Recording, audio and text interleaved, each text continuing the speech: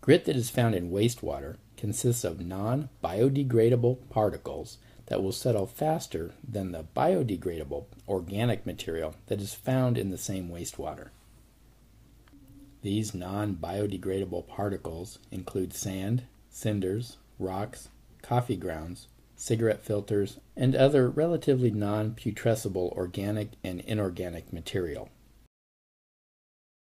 The grit removal process is a very important part of preliminary treatment, since it removes debris that can cause damage to downstream equipment such as pumps, as well as preventing the clogging of pipes. It also prevents the accumulation of inorganic, undigestible material in digesters, aeration tanks, and solids handling processes. Once the grit has been separated from the wastewater by settling, it's further processed to remove any organic material that may have settled and might cause odor problems. There are several different grit chamber designs that are in common use for grit removal, and these include manually and mechanically cleaned grit chambers, aerated grit chambers, and vortex grit chambers. Manually cleaned grit chambers are usually installed in small wastewater treatment plants that handle less than 1 mgd of flow. They consist of 2 flow paths that are basically wide points in the flow channel, which causes the flow velocity to drop to approximately 1 foot per second. This allows the heavier solids in the wastewater to settle out due to gravitational forces.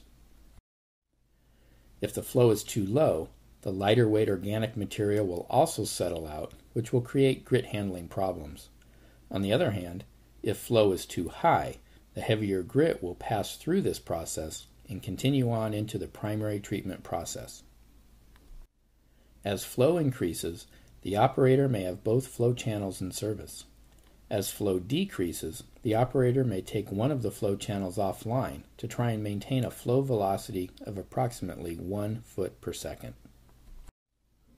Manually cleaned grit chambers must be taken offline in order to perform the manual removal of the grit from the bottom of the chamber.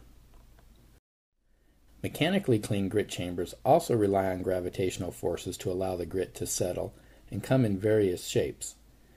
They might be rectangular, circular, or square.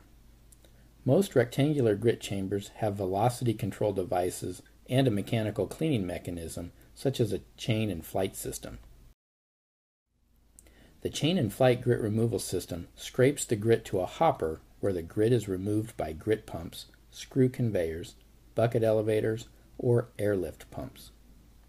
Circular and square grit chambers have deflector baffles that distribute the influent flow equally across the unit. These units have circular collectors that scrape the grit to a central hopper where it's removed in the same manner previously described. Once the grit has been removed from the grit chamber, it goes into a classifier or washer that removes most of the water and organic material that was collected during the grit removal process. As with all mechanical equipment, the grit removal equipment must be regularly inspected and routinely maintained in order to ensure proper operation and long equipment life. Aerated grit chambers release compressed air in the grit chamber to cause the grit contained in the wastewater to move in a spiral motion at approximately 1 foot per second. This allows the grit to settle while the lighter weight organic material stays suspended and passes through to the primary clarifier. A vortex grit chamber relies on gravity for grit removal. The screened influent enters on a tangent and flows around the upper chamber due to natural hydraulic forces. Adjustable rotating paddles may augment the spiraling flow to create a mechanically induced vortex which settles the grit. The grit is then transported to the center opening of the fixed floor plate for collection in the lower chamber. The grit solids are removed from the lower chamber by an airlift or recessed impeller pump for further washing and dewatering. A bucket elevator system consists of buckets attached to a chain that scoops the grit from the grit chamber sump and removes it from the wastewater. This system must be monitored regularly to determine if the chain speed is appropriate for the volume of grit accumulated in the sump. If the buckets are full of grit, the chain speed should be increased or an additional grit channel should be placed in service. If there is very little grit in the buckets, The chain speed should be lowered, or a grit channel should be taken out of service. Grit pumps utilize a Vortex impeller that doesn't come in contact with the grit that it's conveying. This design helps to reduce impeller wear since it's not coming in contact with the abrasive grit. However, grit pumps are not without their issues. They may become clogged on the suction side from time to time, which requires reversing the pumping direction or blowing air into the pump. Some treatment plants have found it beneficial to install flushing connections on the suction and discharge side of the pumps to clear any blockage. Cyclone separators use centrifugal force in a cone-shaped unit to separate the organics and grit from the wastewater.